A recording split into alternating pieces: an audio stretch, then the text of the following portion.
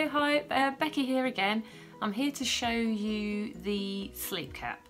So if you're anything like me and you don't have any hair or very little hair, what you're going to experience quite a bit, as I do, particularly lately, is it is freezing at night.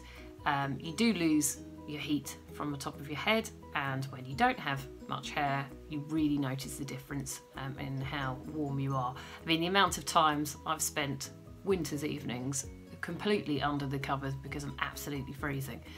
Now sleep caps are a great solution to that. They just give that extra bit of layering on the head. The other thing they do is it's a natural material, so you're not overheating in them. You could be also like me again, who goes to sleep freezing and shivering but sweats at night as well, and these caps will help prevent it. So because it's a natural material, it is warming in the winter, cooling for the summer. The other useful thing with the sleep cap is some women opt to wear hair, and I do myself now and then, as a semi-permanent option, but sometimes you don't want to, and actually just going to bed with no hair, you feel, if I'm honest, a bit vulnerable. And I've had times when I've gone to bed not wearing anything. Not that it's a problem for me or my family, but if a front doorbell goes or something, you don't want to be rushing around trying to grab for a wig to be able to go to the front door.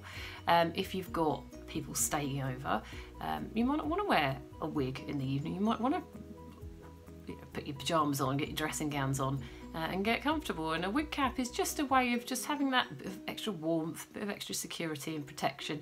And again, they're just a useful thing to have.